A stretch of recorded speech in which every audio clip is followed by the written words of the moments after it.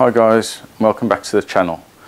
Videos on the Lotus have been a little bit thin on the ground recently for one reason or another, but I will be cracking on with the glass fibre repairs very soon, and you'll see quite a few videos covering that. But in the meantime, I thought I'd remove the gearbox and the prop shaft. I will be removing the diff as well and the rear suspension soon. And the diff will need a rebuild, but the gearbox was a little, and is a little bit leaky, despite having a full rebuild not so long ago in mileage terms. So I thought I'd just give you a quick overview of this gearbox and how not to go about sealing it. Okay, let's have a look at what was done in the rebuild, and then I'll show you the gearbox. Okay, here is the invoice from the work that was done back in July of 2005, and the mileage at that date was 8871, or 108,000 I should say. It's since that time, and it's been used every year. I've got all the MOTs to back that up. It's covered since then 1,300 miles, and you can see what was done on the car here. It's had synchros replaced, all the bearings.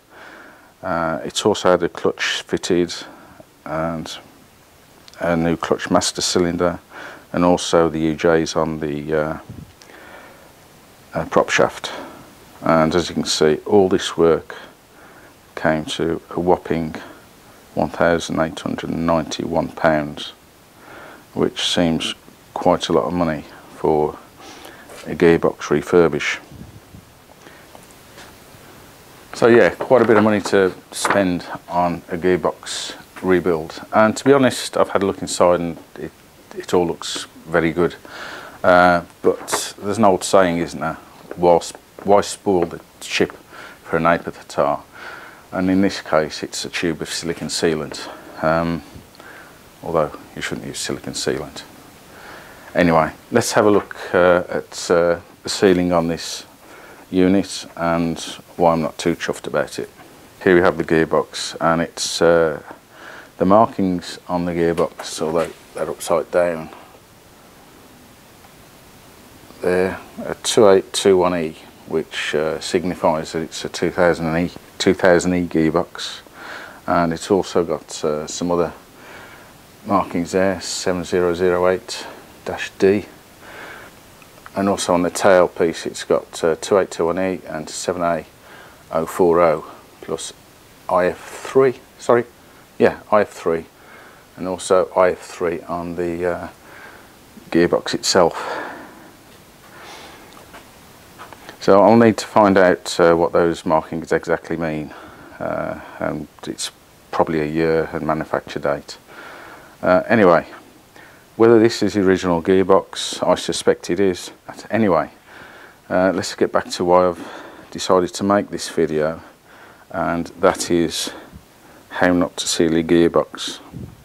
And you can see remnants of silicone sealant here, and also here. And it's everywhere. I mean, you can see it plastered around here and on this sealing joint down here, and also when I took the gearbox bell housing off, it was covered here. Now this bolt here actually goes into the gearbox, and you need to make sure that that's properly sealed, otherwise it'll leak like anything. Anyway, before I take the tops off to have a look inside, this is the reverse gear electric feed to the reversing lights, and as you can see, it's been a bit bodged. I'm not surprised on this car, to be honest, but I'll rectify that when it goes back in. So let's take the covers off and have a look inside.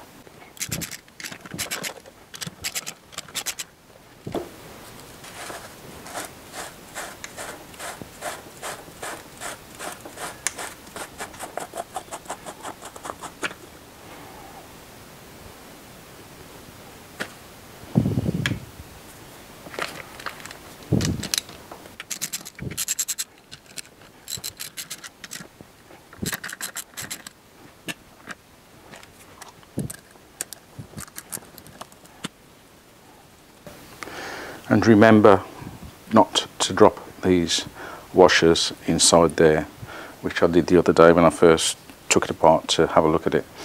Luckily I managed to retrieve it. I'm glad it didn't go into here, which would have been a bit of a nightmare. But anyway, as you can see, this actually goes into the tail shaft, and on the bottom of each bolt there's a chunk of silicone sealant. And although I suspect it ain't going to do much damage in there, you don't want anything in your gears. So again, yeah, see on the bottom of there.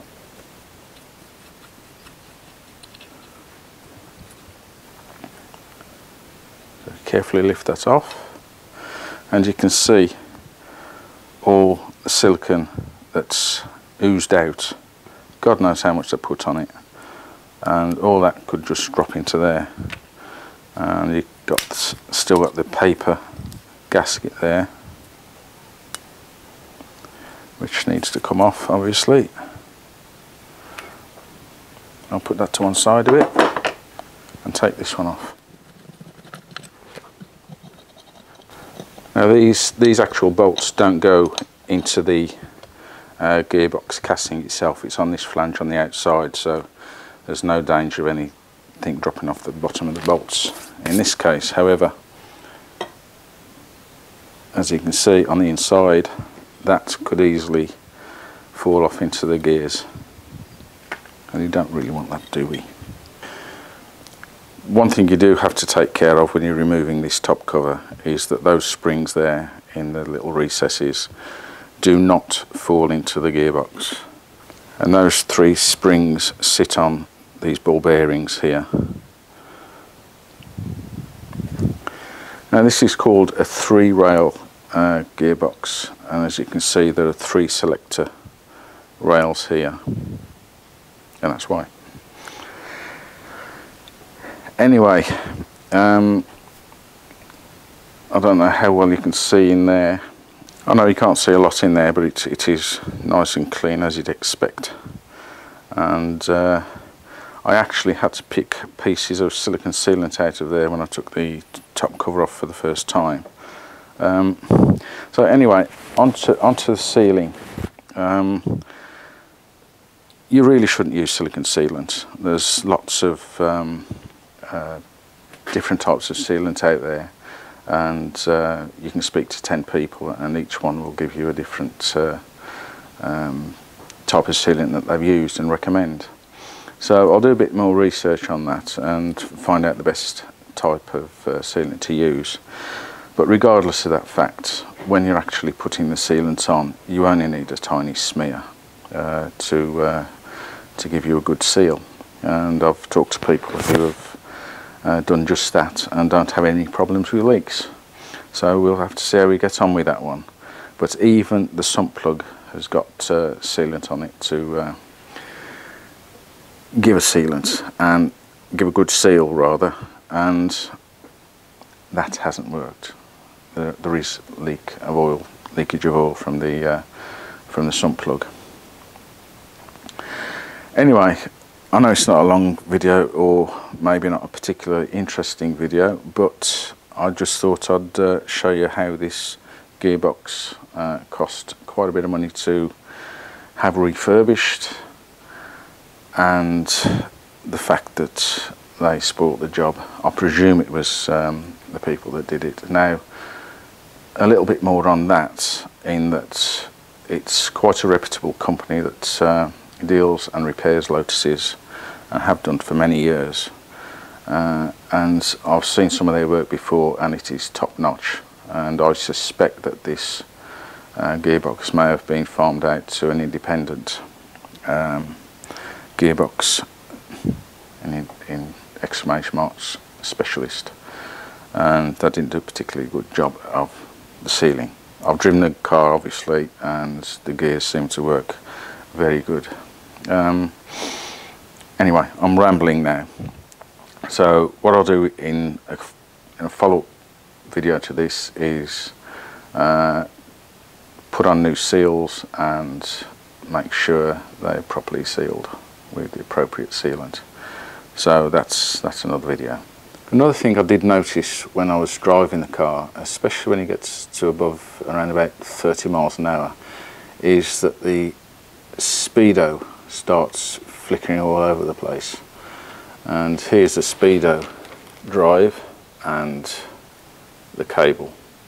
Now I've looked at the cable, and all the spline is all good, it's not worn, and certainly at the other end is the same.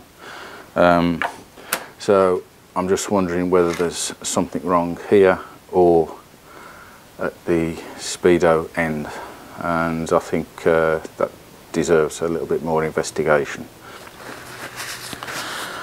Okay, at some point in the future I will be doing an update on this video when I select the appropriate sealant and replace all the gaskets and sort out the speedo drive and what the problem is there.